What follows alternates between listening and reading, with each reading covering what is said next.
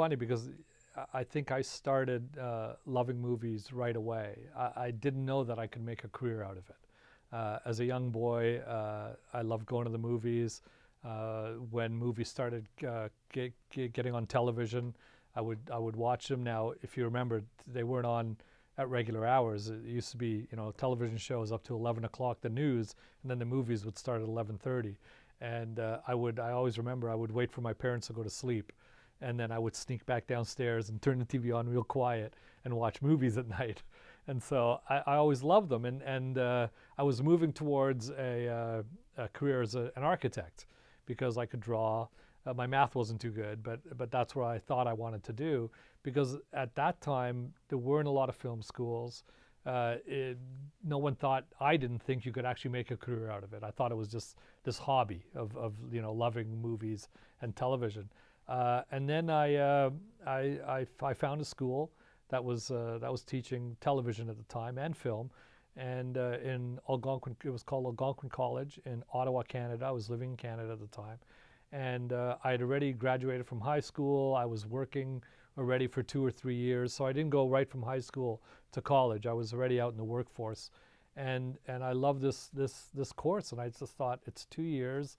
I'm gonna try to do this. And I took the course, and from the very first day that I sat in the very first classroom, I knew that this was it.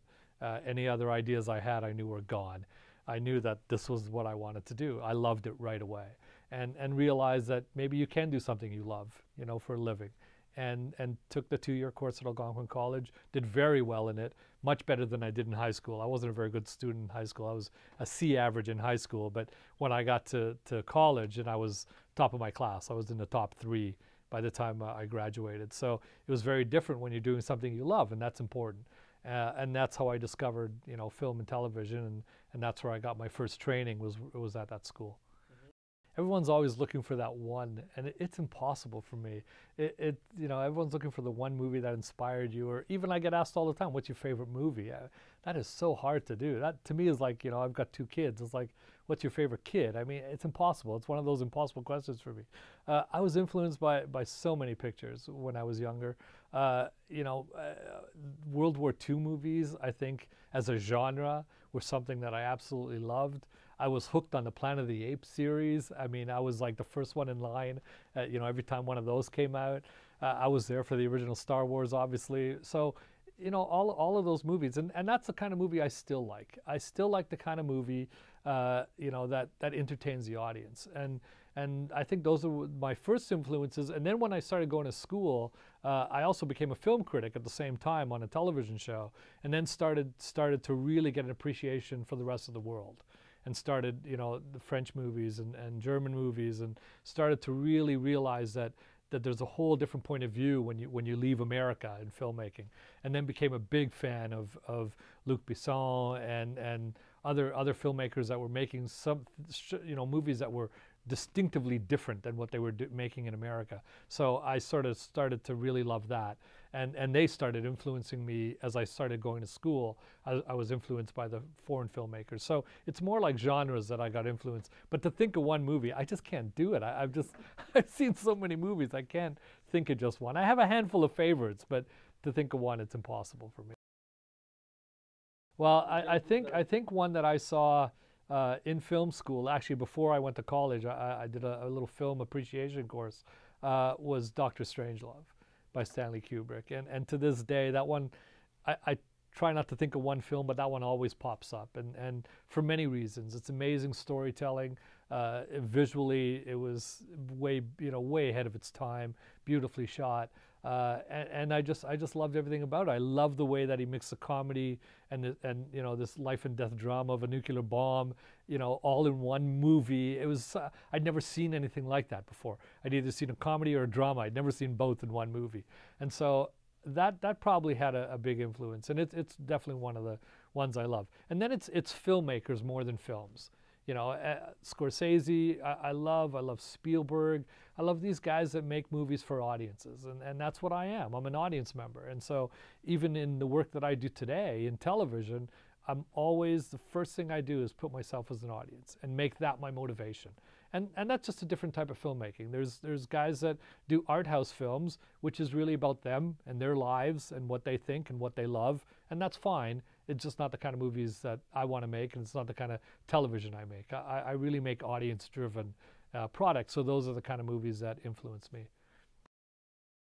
First of all, you're never going to find a movie that everybody loves, and you're never going to find, well, it's probably easier to find a movie that everyone hates. That's probably easier. But to find a movie that everybody loves is impossible, because you come from a different world than I come from.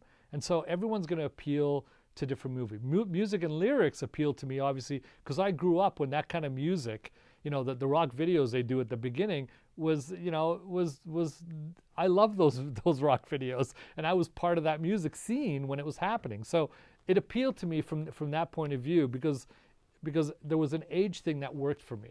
And then the chemistry between the two of them was fantastic. Between Hugh Grant and Drew Barrymore was really good. And once again, did they set out to make an Academy Award-winning movie? No, and they knew that when they were making it. They set out to make this great little commercial, musical comedy, and they did a great job, and they did it perfectly. There was nothing in that movie I would have changed. You know, and I love those characters, and I wish I could have seen them for another couple of hours. And if you do all that, you've made a good movie. So that's why it's on the list. Well, I started out as a camera operator when I left school. I was in a very small market. I was in Canada, in Ottawa. So it's not even like Ottawa was a big film market. In Canada, our two big film markets are Vancouver and Toronto. And Ottawa was about 4 hours away from Toronto, so I wasn't connected to anything like that. So when I first came out of school, I worked right away because I was, connected to a lot of people that were in the business at our school, so that helped. But it was basically documentaries, industrials, and that kind of thing. And so basically, when I came out, I couldn't direct right away. So what I did is I went into something that I could do, which was be a camera operator. I always wanted to direct. I knew somewhere down the line I was going to be a director, but in the meantime I had a wife and a kid, and I had to make a living. So basically I started as a camera operator before I was a director, and started that way, and then worked my way up through the camera operating platforms, from documentaries to television, and then eventually features. And one of the features I did was The Cutting Edge, which was directed by Paul Michael Glazier of Starsky and Hutch fame, and starred D.B. Sweeney and Moira Kelly, and was a big studio picture, basically a big studio comedy, comedy drama, I guess, and a sports movie, because it was about ice skating, and it was about a hockey player that he's got a blind side, he can't play hockey anymore, so he decides to become a figure skater. And of course, the clash of the two cultures of figure skating and hockey, which are obviously two complete different things, and the people that represent them. DB representing hockey, and Moira representing a very rich kind of spoiled girl that no one could ever partner with. And so I was part of this movie, and we had a great director of photography named Elliot Davis, who just pushed me to probably the most limits I ever went to as a camera operator. There's certain things you can do with the camera, and there's certain things that are very difficult to do with the camera, and he found all the most difficult things to do with the camera. And of course I was responsible as a camera operator to make the camera move through space the way he wanted it. And so at the time it was probably really hard, and I probably swore Elliot's name up and down every night when I went home. But then when the picture came out, I realized that he made me do my best work, and I realized what a great director of photography he is, because that's what you're supposed to do with people. You're pushing them right to the limit. And if you look at the movie, I mean, it's again a nice little sort of studio comedy, but some of the best visuals, probably, I think, in the world of figure skating. I don't think any movie's ever touched it again. It really is brilliant camera work on the show by Elliot and myself as a camera operator. So I'm very proud of that. It's probably the hardest thing I ever did as a camera operator.